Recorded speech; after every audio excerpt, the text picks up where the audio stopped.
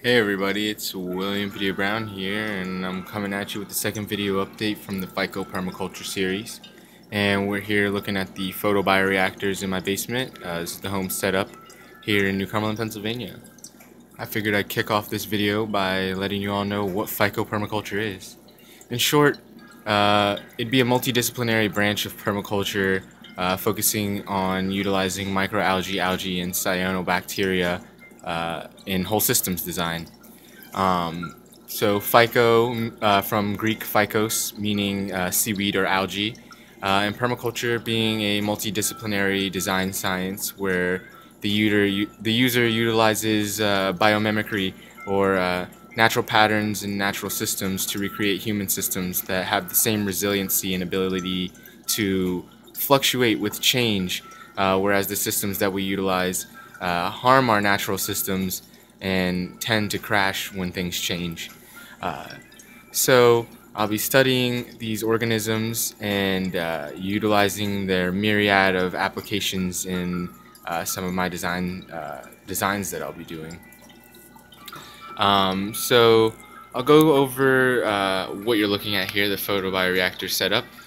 So we have an enclosure that contains a media that is a liquid that contains the nutrients that are necessary to grow these organisms. They're the precursors of plants. The first photosynthesizing organisms were actually the cyanobacteria, the bacteria that developed the trait of photosynthesis to be able to utilize the radiation of the electromagnetic light spectrum to create energy. So first were the cyanobacteria, and then the algae evolved. And then through phylogeny, we know that all plants evolved from microalgae. So this is the basis of all organic life on our planet. Fungi and algae take it all the way back. So our media consists of distilled water. We're using this Orchid Grow as our inorganic nutrient source. You can use organic nutrient sources, which we'll be working on with biodigesters this year. But it pretty much contains everything necessary to grow plants in algae. So most of these are going to be derived from salts, which originally is what the algae and cyanobacteria were breaking down as the early waters of the earth were filled with inorganic compounds, minerals, and different elements in their raw forms. Cyanobacteria started photosynthesizing and respirating, taking down carbon dioxide and creating oxygen, which most of the oxygen at the beginning was utilized in oxidizing different metals and things like this, and it took billions and billions of years before there was actually a fluctuation in the atmospheric oxygen to where the land could be inhabitable and the atmosphere could be inhabitable by biological life. So here, or higher biological life, I'm sorry. And here we have the Ionic sulfate mineral. So this is something that we're also adding into the media to add full spectrum of minerals. There's over 100 trace minerals in here. This is derived from black mica. I like to also use ionic minerals, or minerals derived from seawater, just because anybody can create those. So we have our algae in these glass containers. You want to use containers that aren't going to leach toxic chemicals or off-gas into your media. We have it here on a seedling heat mat, which keeps this at 75 degrees. If your room stays around room temperature, you're not going to need a heat source, but this is in my basement and it is winter, so my basement averages around 50 degrees, so this is able to raise it up to 75 degrees. We have aquarium pumps. For the spirulina, you're not going to need these inline air filters, and you're not going to need these once the cultures are expanded into larger states. But this is to maintain sterility, to make sure that I don't get anything else growing in my culture medias. But the spirulina grows at such a high pH that you're not going to get any competitor algae or weed algae or other bacteria growing in there. So we have this standard aquarium pump. This one's pretty old. I have polyfill in between the connections to act as a semi-filter. And then we just have a rigid air line that goes all the way down to the corner, creating a flow of the water so that we don't get algae buildup. But I do come around and swish it around every now and then to make sure that there's nothing building up at the bottoms. You'll notice some of these have a phrase on the bottom. It says Kadosh, that means holy. For those of you that have seen the work of Dr. Emoto, he studied water and he studied the effects of intention on water, and did some very brilliant work in realizing that the intention that we put into the water has a very critical effect on its properties. So I like to put something nice. Sometimes I'll put a nice little symbol on there, or a cool word, maybe love or something like that, to increase the vibration or put positive energy into the water. So there's that. We have the T5 array. I'm going to be putting a UV bulb in there. The UV radiation will cause them to produce more lipids, more oils to protect themselves from the radiation, which is important when working with the Chlorella, which I'll tell you a little bit about more after I get to that. So the Spirulina we're producing here, this is the Arthrospira plantensis. This is what I will be developing the educational material on. For it is one of the easiest to cultivate, and it will be filling a niche market.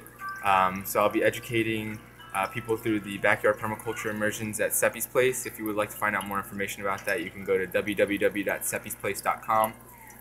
But I'll be developing a curriculum to be able to educate people how to cultivate spirulina to be able to take to market. As I said, it's a niche market. There aren't many people in the United States producing spirulina dry or fresh for local markets. So the local scale spirulina is just a completely, pretty much untapped niche market in North America right now. We'll be developing different models for people to be able to apply these in their homes, and then small scales for small scale spirulina micro farms. A lot of the research that I've been studying is through the antenna programs and the programs offered by Earthrise Farms out in California. So that's really cool research that I've been studying. Hopefully I can get out to some actual hands-on courses to be able to better develop more curriculum and more material to develop more courses on a permaculture-based platform to be teaching about microalgae production. So the spirulina is one of the best food sources in the planet. It's the highest protein food source on the planet. It can be between 50 and 70% protein, depending on what kind of nutrient mixes you're growing it in. It contains a full spectrum of vitamins and minerals. Pretty much everything essential for human life. There's some people that say that you can live on this alone. Spirulina also has a really interesting pigment, a blue pigment. That's why they call it the blue-green algae, even though it's a cyanobacteria. The blue pigments are very rare in nature, but this blue pigment can actually aid and encourage stem cell growth. So that's really, really cool. But another really interesting thing that it can do is it can serve the function that bilirubin serves in the body. Bilirubin is a pigment our body produces to regulate organ function, to basically keep our organs in a homeostatic function. So this blue pigment can serve that same function. The bilirubin is actually produced in bile, so it's interesting that we can utilize a pigment from this fresh source to serve that same function in our body. So the chlorella I'll also be utilizing as a food source. The chlorella can be between 40 and 50% protein, same depending on the nutrient that you grow it in. You'll see there's things floating around in here. In here it's just buildup of the spirulina. If you saw the first video, there was just a little ball of spirulina, so it's a little bit broken up and the cells are starting to split. In here, these are little pieces of agar from the peptone agar that I received the chlorella in. So once this expands through this liquid culture, I'll be letting this agar fall to the bottom so I can spread out the algae cells without spreading over the agar and have a cleaner looking culture. So yeah, the chlorella I'll be utilizing as a food source. As I said, it could be between 40 to 50% protein. So these are whole food sources right here. These are things that you can eat alone, stand alone. Vegetarians and vegans should definitely have algae and microalgae in their diets. So this produces antioxidants as well. This is a very, very useful organism in detoxification of heavy metals from the body. It can aid in chelation processes, basically bonding with the heavy metals and allowing them to safely pass through your body. It also has some interesting compounds, which people know as the chlorella growth factor, which is a cocktail of nucleotides and peptides. Basically, compounds like amino acids and things that are essential for protein synthesis, more notably synthesizing DNA. So these are things that can help you produce DNA and protect your DNA. So really, really awesome stuff here. The antioxidants in the chlorella will bind with free radicals without creating more free radicals. So really, really awesome thing. and helping to prevent oxidation of the body. And also with increased lipid production with the UV light, we will be testing out some different extraction methods and utilizing this algae for biofuel production. So we can extract fuels from this, or oil from this, and convert it to be biodiesel that can be burned in engines and utilized for electricity. And lastly, we have the Haematococcus pluvalis. The Haematococcus pluvalis is doing the best so far. You can see this water is a little bit more green.